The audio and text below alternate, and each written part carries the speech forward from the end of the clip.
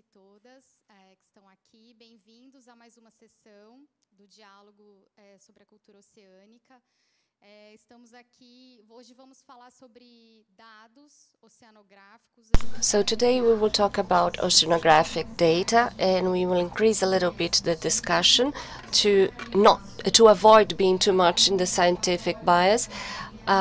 Karina work in the lab of marine biology in Espírito Santo, and I manage the greatest database on marine biology by UNESCO. I have the privilege of having Gabriel Pascoal and Mauricio Queiroz. I will let them introduce themselves, and then we start our conversation.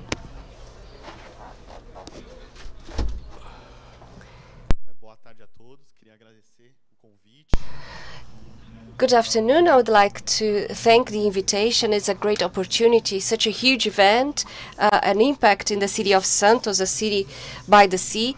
I'm Claudio Marcos. I'm an oceanographer. My background is oceanography. And now I'm a company owner for 12 years already. And I hope to continue for another 12. And I have to contribute talking on how we do data collection and how we can make this bigger, having more data collected and in a more accessible way. Good afternoon. I'm Mauricio Queiroz. I'm CEO and co-founder of a startup here in Santos, the Tagawatts. And I also thank the opportunity of being in taking part in this event. I have a degree in physics. Physics is a pre-requirement for a degree in oceanography, and our work is generating energy through marine currents. So the direction, the tides, and all the data that have to be filtered. We have to work with them, and that's it. The ocean is a predictable source of energy, and these data are very important for specific projects and the positioning of our technology. Thank you, Gabriel. Thank you, Mauricio. Well, I will start talking about data. This will be actually more like a talk. We have different views here, but one of the topic that is interesting is that data usually start in a more technical, scientific realms. But when we talk about the ocean decay, the need of data and information permeates all the discussions, but there is still a prejudice, a bias. Only the nerds, the geeks, are the ones to work with database, and this we still have a long way to demystify it, and we have to remember that data are transformed in information and integrate the building of knowledge. So they are the basis of technological and scientific advances, but they are here also. We are here to discuss beyond academia. Gabriel, would you like to comment this mystification of data?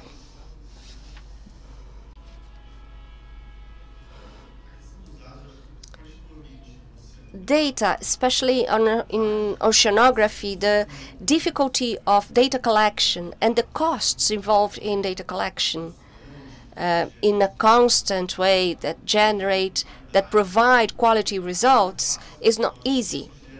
And this leads to this mystification, as Carolina mentioned. But it's possible. It is possible. It is. We need incentive. We need goodwill. And one of the main activities is showing the benefits of having these data. How can we use this data? It is not just for environmental studies or science. In HydroMars, we have real-time monitoring system, which is our main product. And currently, we have the biggest monitoring network in the Brazilian coast. More than 100 stations from north to south of Brazil, especially in ports, where we were able to show the importance of having these data and demystify a little bit, as you said. So for our clients, for our customers, the users, we say that the data can be used for operational gain. So we can use ports in moments we didn't use before in a safer way. It can be used by environment in the case of an accident where does the spill spot will migrate to have more activities in port areas like energy generation. So these are the major challenges. Prove that oceanographic data is important, has a value, and can be used in different ways. Mauricio, and how do you see that need of constant data acquisition? What is the benefit of a network like Hydromares and others that we have as well? Perfect, this question. I would say that this means a richness for wealth for the country, because from our standpoint, which is energy production, it may decrease like oil wells. We have to find the oil basins to drill the wells. So if we understand how the ocean are, the currents are, we can map and define what are the best spots that will be our, in between quotes, oil wells, which is our stations to use current movement to generate energy. So this is part of a strategy. It is a national strategy for energy generation. Select these points, these spots. And without data, we are not assertive. We cannot define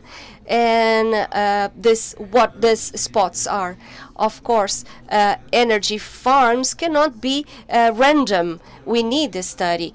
And in our case, we have it requires a constant diving in different depths, up to 100 meters deep. We know that currents in the same geographic point, we can have different currents, one going north and the other south in different depths.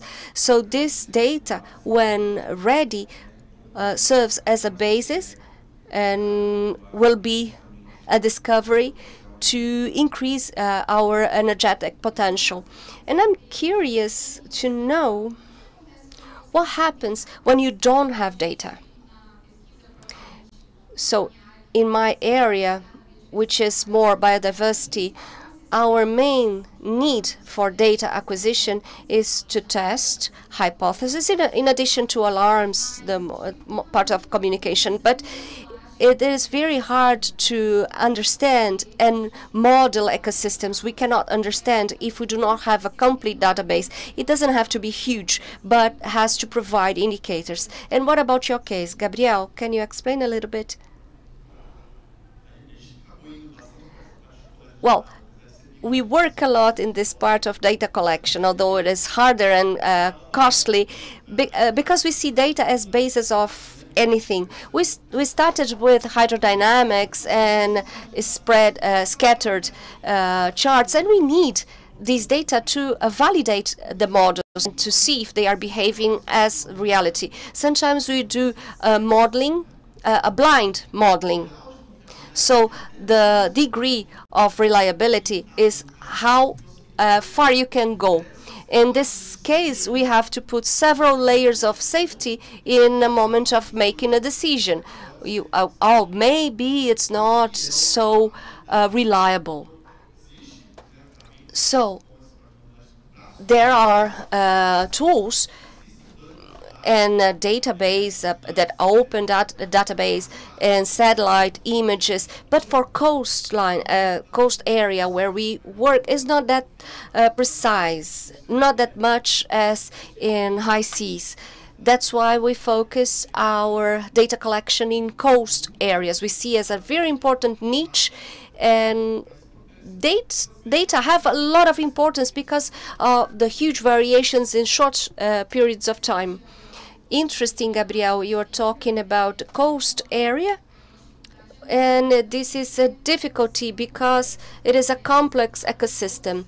Of course, the deep sea is, the high seas are, but there's a huge variety of variables to measure, and makes the number we need chaotic.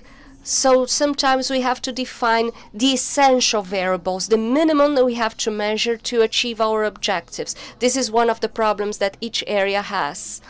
Mauricio, what about you? How do you see that compartmentalization of data? I see, as Gabriel, a difficulty of data collection for some time, and this aspect of data safety for us.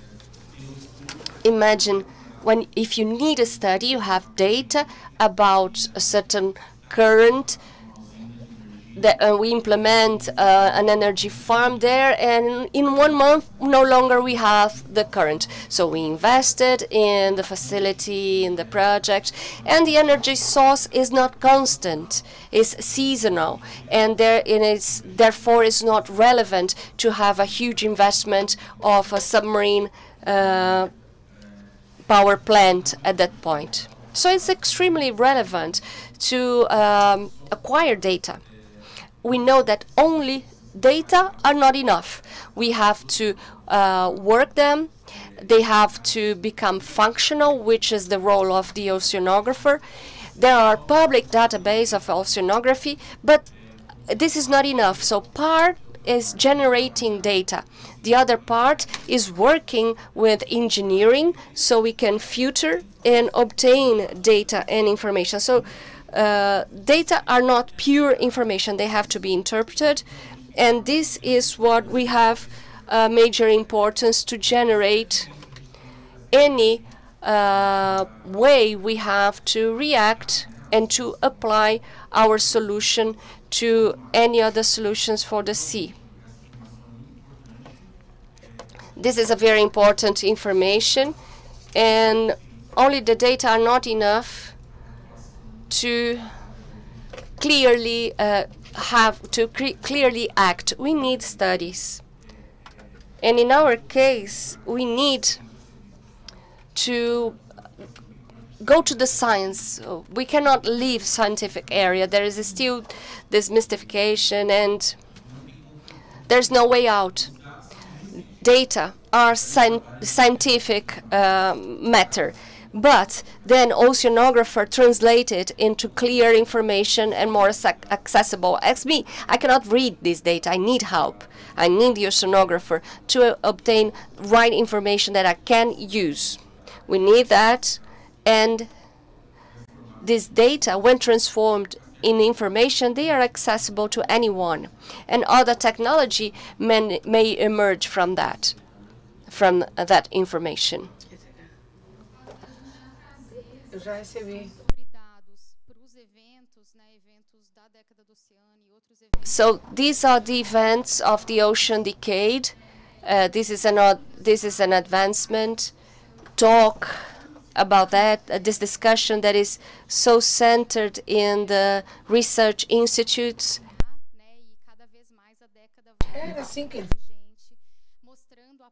Showing the application and the value of that extremely technical work. Another issue that we see quite often in the observatories of marine life is the flow, the data flow, the management from the moment it is acquired in the ocean up to it reaches the user. And in this process, we were not trained to understand the importance of standardization. the vocabulary used, the protocols, the good practices of data acquisition and transformation. And in the case of marine biodiversity, it is something new that we are trying to share and to educate professionals of the future to help us in this process. How do you see that in the area? Maybe you are more from the physical area. This standardization is important, and we are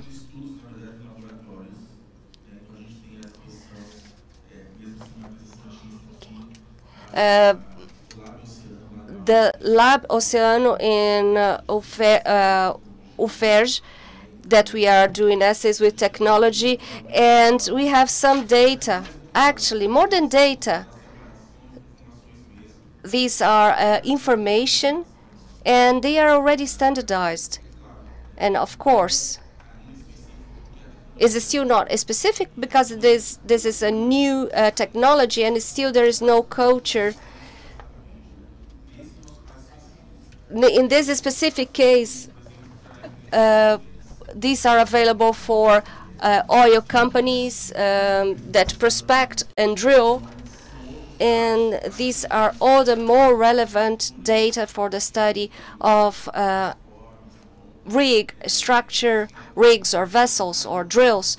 We try to use this information that is already available, and currently we know that this information, we lack this information for our business. Information about currents. There are informations like about maritime currents and tidal currents. These are different currents with different causes that have a value and an energy characteristic that is relevant to be used. And as we have this data in the INDI, they are just surface data. There's no depth study and temperature. So this also is a standard that does exist, but is not available for us. We have the data. We work the data. We transform them into information. We compilate them, but so far there's no one to supply. It's good that I met Gabriel. I want to know more about the data they have. It will be of extreme relevance. I believe they have standardized information that will be very useful and welcome. If I can go a little bit back here, we are talking maybe in an instrumental language. We talked about vocabulary and technical stuff, but I'm curious to know if you in Hydromares needed to consult non-experts for any kind of relevant data. For instance, when we need to know the occurrence of some species, like invading species or economic value species, we access traditional population or local population before starting studies. And what about you? Yes, this is common and involves a little bit of the standardization. So, and I will go into this point. Hydromares has a huge scientific basis. We always had people from universities, researchers, and we followed the university standards in dimensioning, in the SI, the International System of Standards and Measures, and we have to adapt to our market, which is the navigation port market that already use other units instead of meters per second. They use imperial system, and this like knots for water speed and wind speed. It is different, and this standardization experience, it may be from port or navigation or even fishermen. This will have an influence in the way we will standardize later on, even to make this information more accessible. So we have we had to change the whole international system of measures, that the metric system that we used to use. But when we show it, we have to use the imperial system as the user do. Be them the skipper of a vessel, or a fisherman that is working in a certain area, and we have, or a pilot, and we need that. Oh, what is a wave of 1.5 meters? They are used to measure that by eye and feet. Oh, it is a weak wave. We have to standardize this to a more popular dialect, sort of saying, dialect.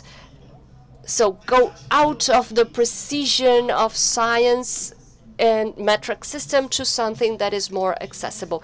And this is only possible if we have this contact.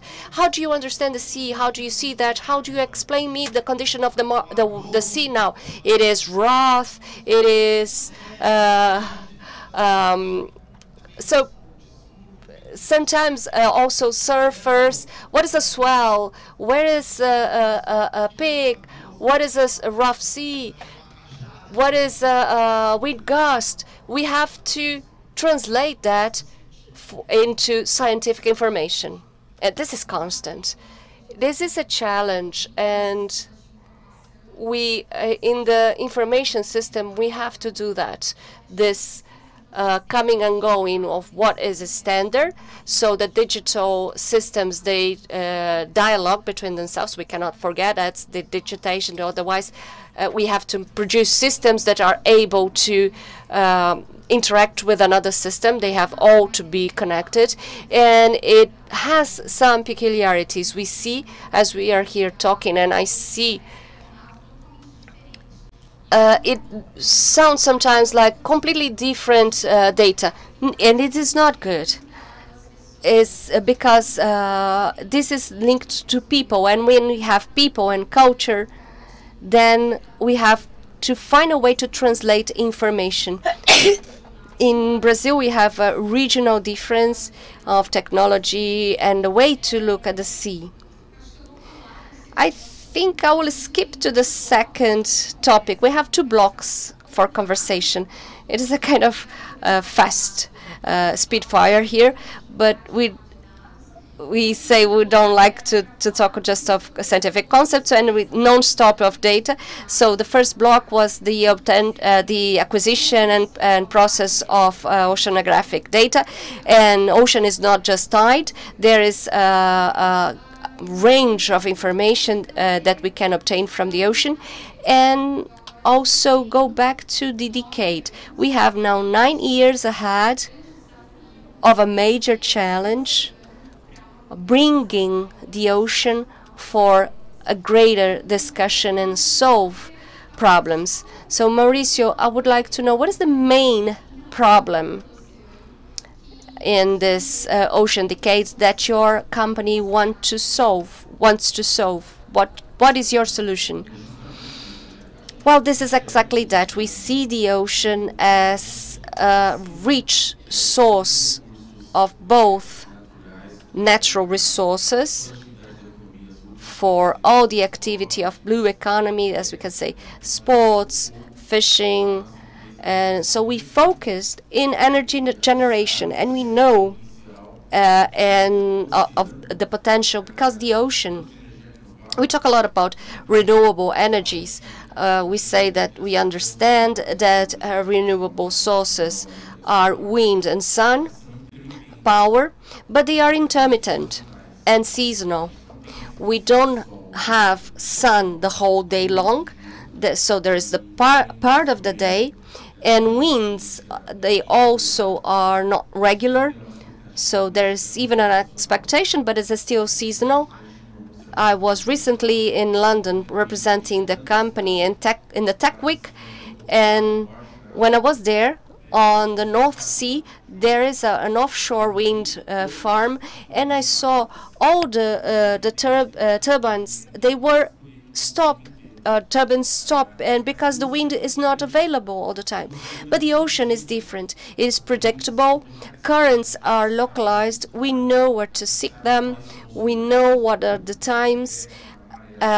Even tide is predictable with years of anticipation.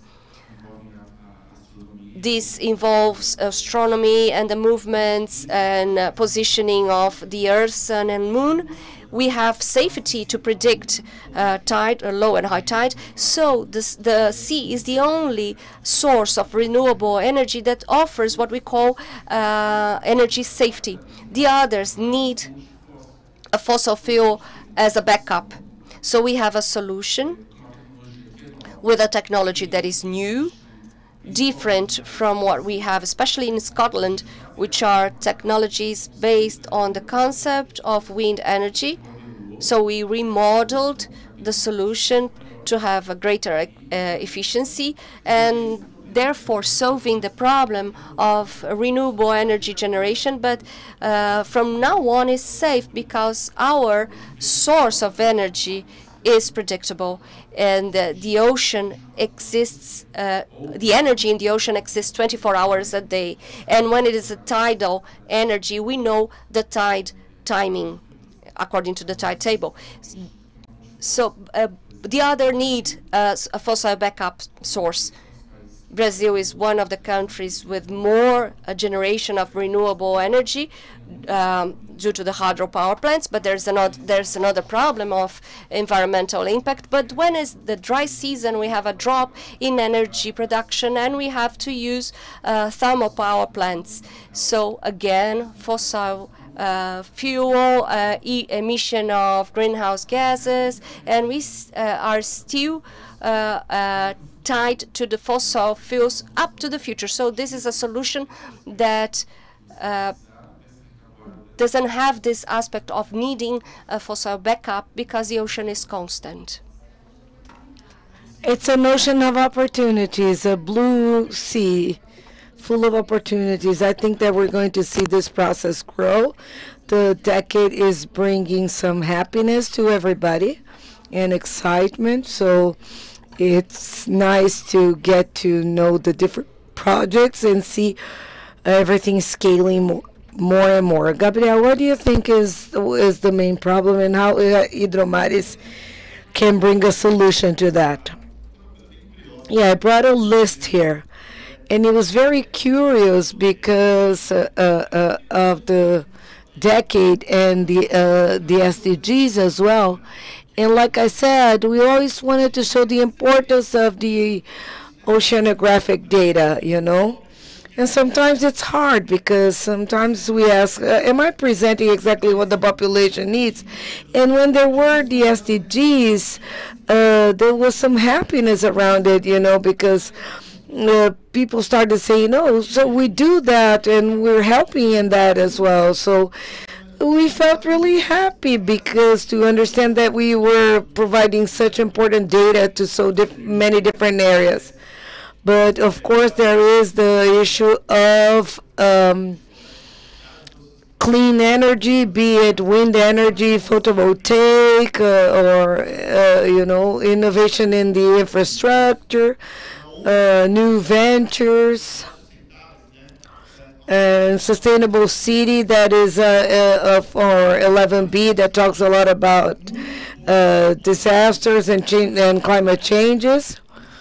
I'm going to talk about Santos.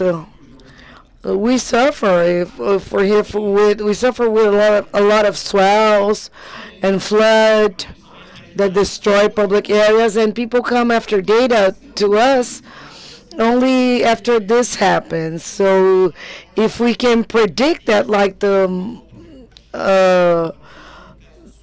North Sea and in Chile, they have, like, for example, a forecast about tsunamis and things like that. So we could have measurement methods to be more predictive with this regard and have more resilient cities.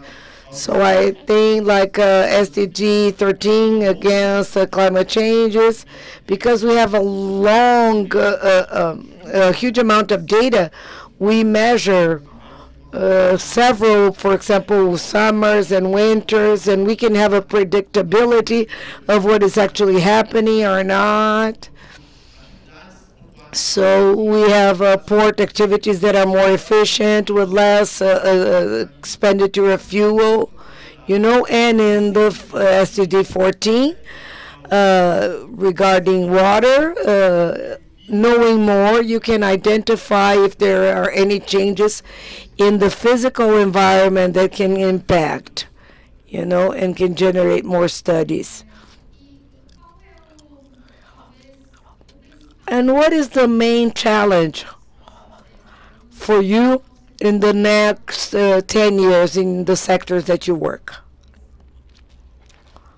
Gabriel, if you would like to start.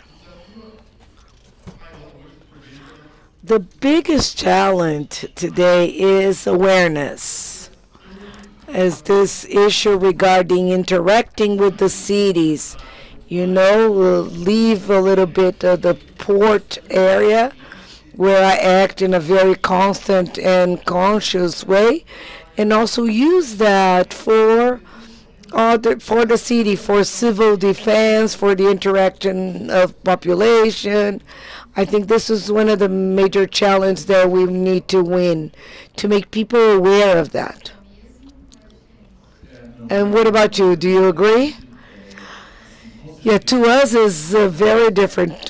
For sure, our main challenge is the regulatory issues, to have a Brazilian law that allows we to explore energy this way.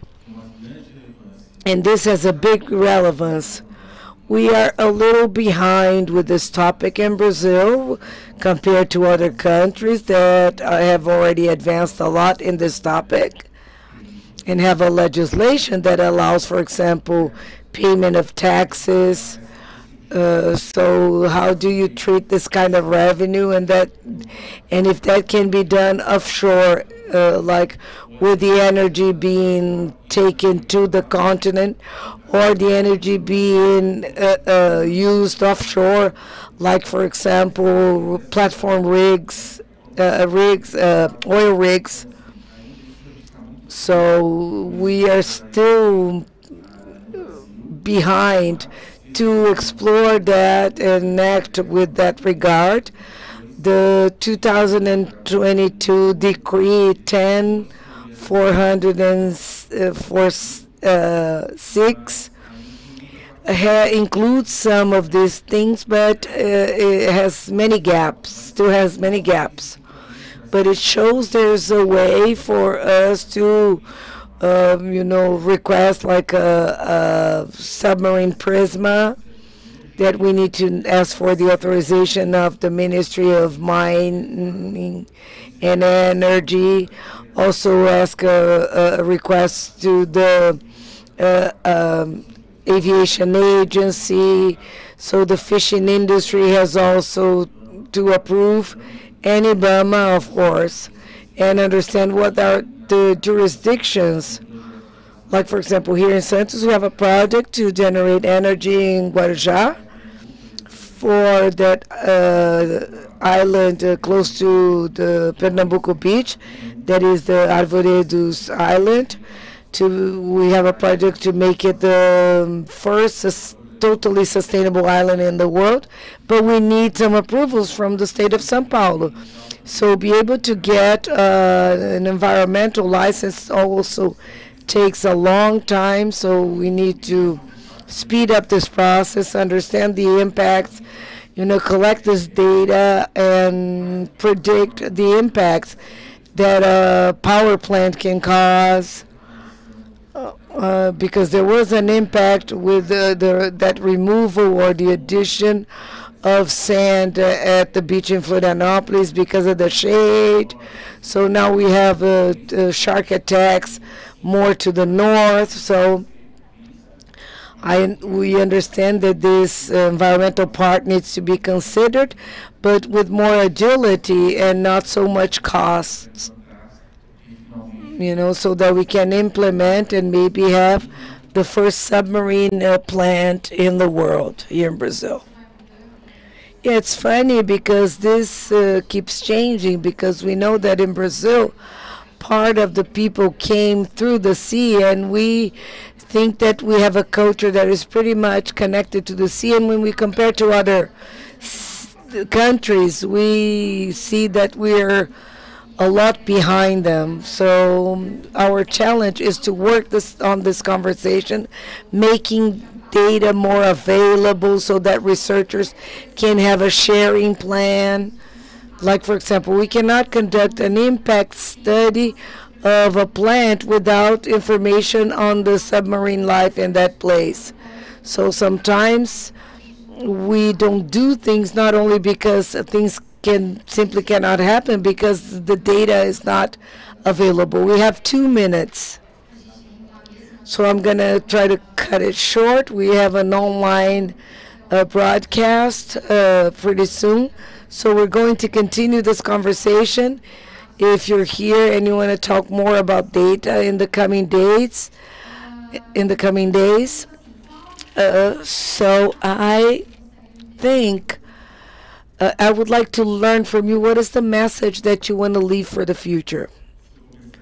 We have 2 more minutes. If I start, you're going to run out of time. So, and I think that we need to be concerned about this topic, about the ocean. Brazil, most part of Brazil, we have 5.7 million square meters of jurisdiction in the sea. It's our blue Amazon.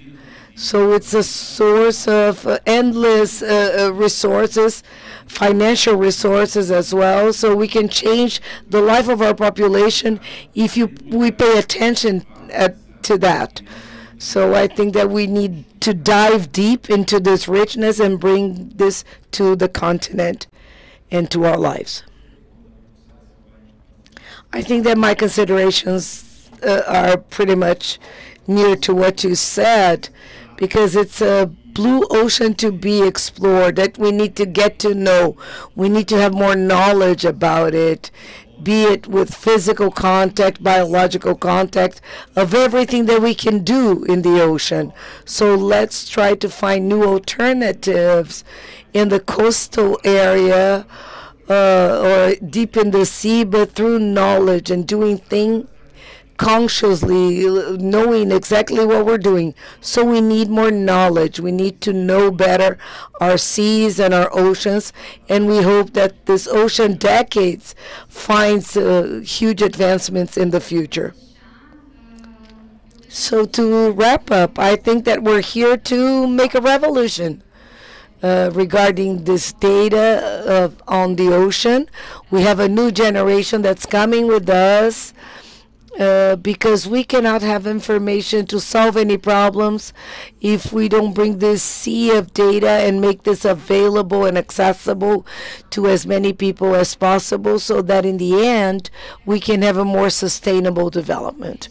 I would like to thank you so much for your participation. Have a great afternoon and a great week. Thank you.